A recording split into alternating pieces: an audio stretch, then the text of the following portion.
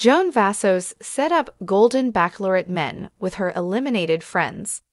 October 25, 2024. Hello everyone, welcome back to my channel Bachelor Nation News. Joan Vassos has already taken action and set up the Golden Bachelorette men with Jerry Turner's rejects. Viewers have long been saying that many of them would make a good match. Now, she is further proving that theory. So how many connections has she made so far?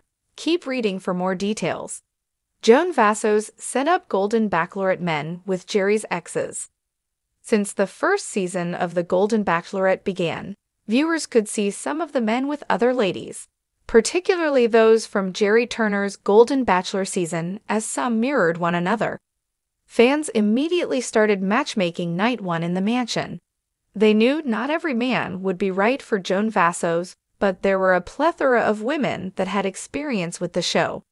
Here are some suggestions: Pascal and April, Mark and Susan, Sandra and Jack, Jack and Susan, April and Paxil, Nancy and Jordan, Bob and Theresa, Ellen and Greg, Edith and Christopher, Leslie and Jordan, if he's not the F1. Just think they make a beautiful couple, Keith and Edith. So couplings had been made, but it was up to Joan to work her magic and connect her friends with some suitors. First, though, she had to eliminate many of them to allow them to find love elsewhere.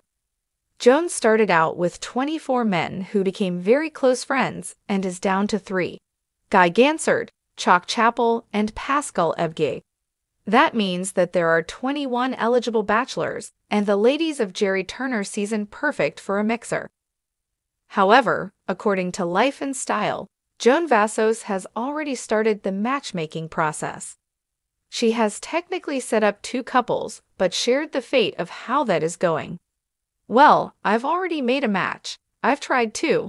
One is working. Joan then went on to add she had one that's about to work, about to happen. Unfortunately, Joan remained tight-lipped as to who these couples were. Hopefully, she will spill the tea during the Men Tell All special or at the finale. More to come. Right now, there are 21 eligible men, but there could soon be 23. Joan Vassos just had her hometown dates and has 3 men remaining. She eliminated Jordan Heller after the hometowns, as she did not think he gave enough. However, Joan still does not seem completely ready to be in a relationship after losing her husband in 2021. The final 3 and Joan will jet off to an exotic island on the Wednesday, October 30th episode of The Golden Bachelorette. That will determine who she chooses to give the final rose to. Do you think that there will be successful love matches between the Golden Bachelor and Bachelorette discards? More so, which couple are you most rooting for? Let us know in the comments below. Today, we have an exciting update about the Golden Bachelorette. Our leading lady, Joan Vassos, is taking matchmaking into her own hands, and not just for herself. She's helping set up some of the men from her season with women from Jerry Turner's season of The Golden Bachelor. Fans have been eagerly waiting to see if sparks would fly between the contestants across both shows, and Joan seems to agree that there are some perfect matches waiting to happen. So how many connections has she made so far? Who might end up together? Stick around as we dive into all the details. The beginnings of a crossover matchmaking dream. When Joan Vassos began her journey as the Golden Bachelorette, viewers noticed immediately that some of the men could be compatible with Jerry Turner's former flames from The Golden Bachelor.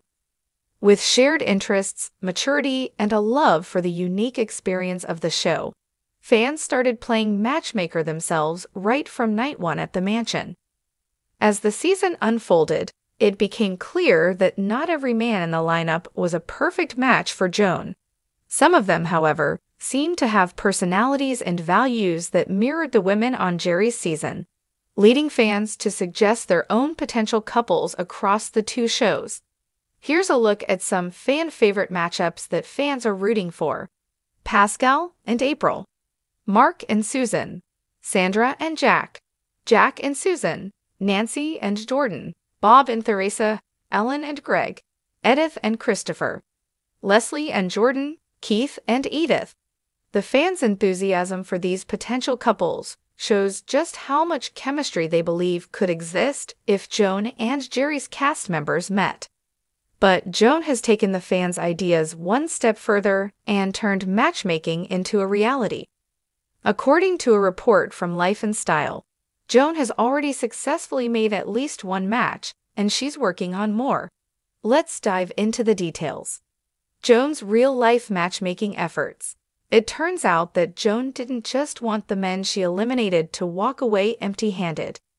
She's been using her own connections to help them find love, even if it's not with her.